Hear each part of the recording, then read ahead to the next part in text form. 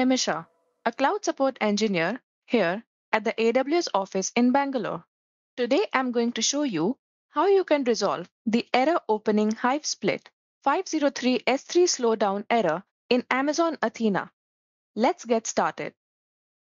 We usually face the 503 S3 slowdown error when we exceed the per second per prefix limits in an Amazon simple storage service bucket. By default, we can send up to 3500 put or copy or post or delete requests or 5500 get or head requests per second per prefix to an S3 bucket. If you receive 503 slowdown errors during the first few runs of the query, this could also be because of the gradual scale-up nature of S3 requests.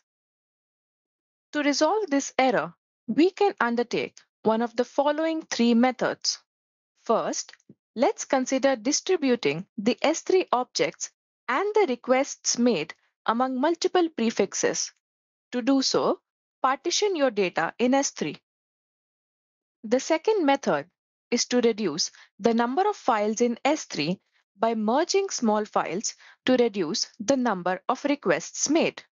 For example, we can use the S3 dist-cp tool on an Amazon EMR cluster to merge a large number of small files.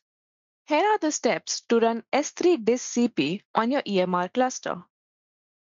First, log in to the AWS Management Console and then navigate to the Amazon EMR console. Then, create a new cluster according to your requirements, or select your already running cluster.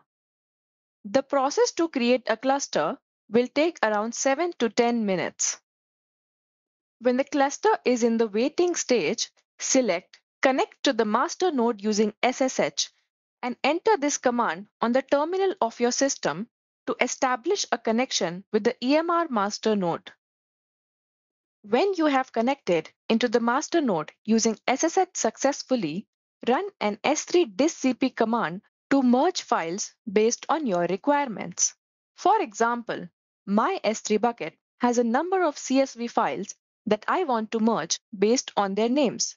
And make sure that, if possible, the merged files are greater than 128 MB each. In this case, I'll run the following command. As you can see, my CSV files have been merged. Here is the third method. Use the CloudWatch 5xx errors metric and S3 server access logs to find if other applications such as Spark or Glue were using the same S3 prefix when you ran the Athena query. If you see an anomaly in these logs, then avoid scheduling applications to access the same S3 prefix at the same time.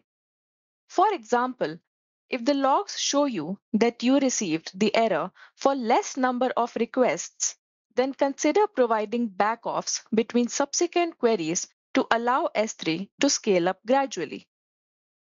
So now you know how to resolve the error opening Hive split 503 S3 slowdown error in Athena.